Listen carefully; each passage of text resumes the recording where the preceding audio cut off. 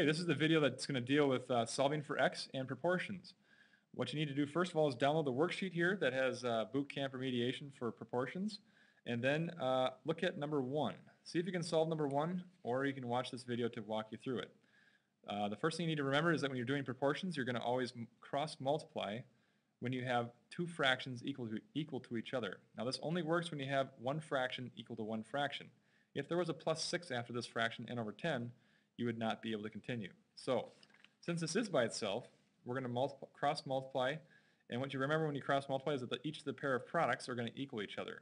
Okay, so when you do that, then you're going to have 10 times 10 equals 8 times n, and then basically the 10 times 10 turns into 100. You divide by 8, and you get 100 divided by 8, which then turns into 12.5. So hopefully that problem wasn't too hard.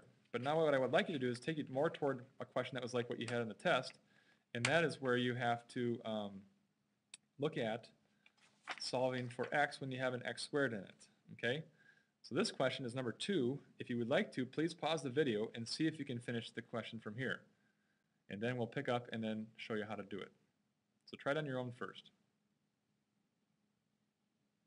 Okay, now that we're back, hopefully you've had a chance to notice that we do have two fractions equal to each other, which makes a proportion. When you cross multiply, the products are going to be 7 times 3 and 5 times x squared. 7 times 3 is 21, and you have equals 5x squared. When you divide both sides by 5, you're going to have then x squared equals 4.2.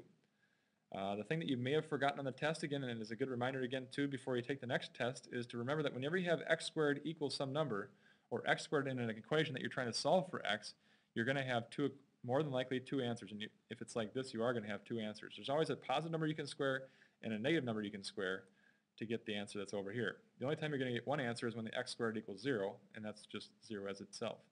But otherwise you're going to get two answers, a positive and a negative every time. So what you need to look at then is if you looked at square rooting both sides, that the answer to the square root of 4.2 is 2.0494.